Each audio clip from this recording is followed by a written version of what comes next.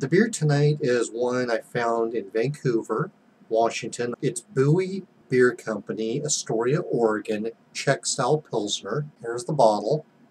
It's kind of nifty, I guess. I mean, it's pretty basic. 6.2 alcohol and 35 IBU. 35 is a little high, I think, for Czech Pilsner. The brewery has been around since 2013, so it's been around about 4 years now. According to the website, really all they say in here is 6.2 ABV, 35 IBU, same thing I just read. Gravity, original gravity of 14 Plateau, final gravity 2.5 Plateau.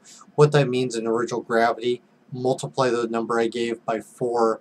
That's what the regular gravity is. They don't say anywhere on here exactly what they put in it. Oh yeah, it does. Wait. Pilsner features Saaz hops and, well, yeah, basically might as well not even bother saying. I'm expecting this to be a light body beer, being that it's a Pilsner. Those are almost always light body. This bottle cost me probably around $5. It's all year round, as far as I know. It was not listed as a seasonal.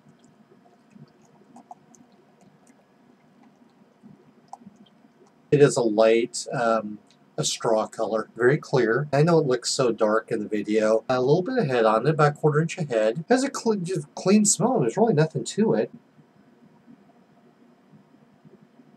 It's not quite clean and crisp as I would expect, but it tastes like it has just a little bit of character. There's a little bit of character to it. I don't know if that's from the malt or the hops. I would guess the malt. It's not bad, because sometimes I've had them to where they're just basically like water, and I've had others are crisp and clean and bright. This is not. It's about a notch above that, but it doesn't hit me with anything. It's nice and subtle. It's a nice soft layer. It has a nice soft body on it. I think it's medium body.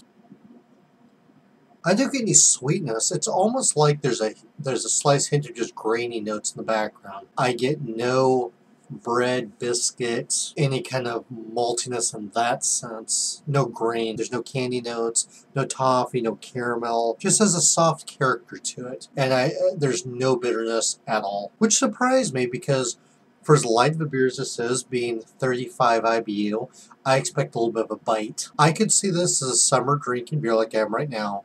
Easy sipper. It's not a session. It's 6.2% alcohol. Now I'm going to try it from the bottle, see if it's the same. It really is.